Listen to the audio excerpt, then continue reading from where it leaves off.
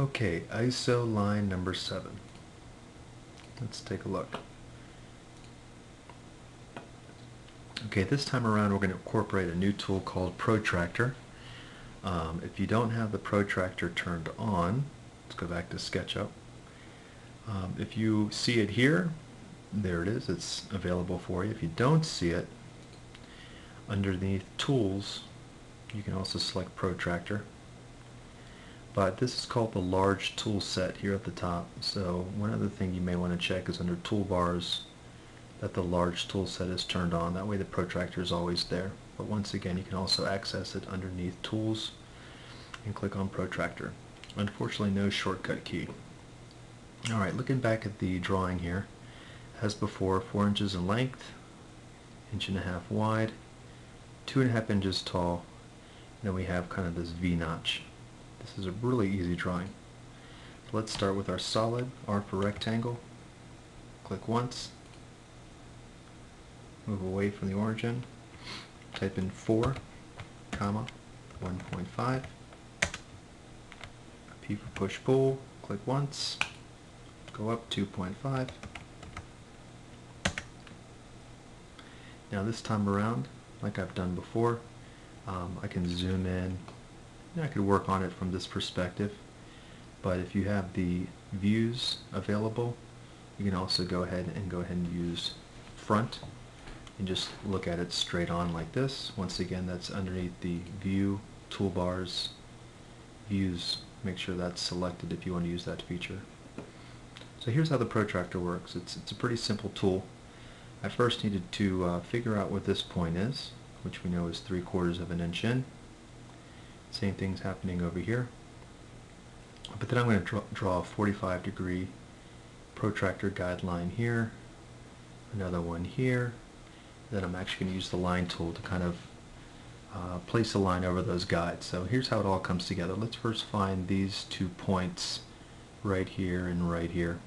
So here we go. So I'm going to go ahead and use T for tape measure. Click once, move in.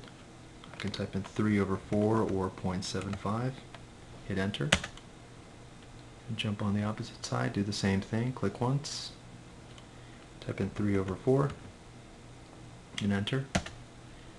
Okay, now I'm going to use the protractor, so I'm going to click one time on the protractor. Now what's important here is that I see a green protractor appear. Let me just rotate this and kind of show you what happens with the protractor. Depending on what face you're on, that color is going to change. So you want to make sure you have a green protractor. If for some reason it keeps changing, you can hold down your Shift key on your keyboard and it locks that color in. So I'm going to let go of Shift. You'll see it turns to blue, but if I hold down my Shift key and move away, it still stays green. But once again, if you're using the front view, you shouldn't have that problem. I'm going to go ahead and click once on my guide. Now my second click can be anywhere along this edge, anywhere I want. And if you look at the bottom right hand corner of my screen, you see the word angle appear. I'm going to click anywhere a second time. And as I move down, so this is 0 degrees, as I move down, you'll see in the bottom right hand corner that number starts to change. I'm going to type in 45. I'm going to hit enter. I'm going to do the same thing over here. Click once on my guide. I can click anywhere along this edge. This time I'll just click here. So I've defined 0 degrees, and now I'm going to move away from 0, and I'm going to type in 45. I'm going to hit my L for line tool, and I'm going to draw a line from here to here, and from here to here. Do a little bit of a rotation. P for push-pull. Click once. There it is. And if you want to get rid of the guides, just go underneath View and turn off guides. There it is. Go ahead and save your work and move on to the next drawing.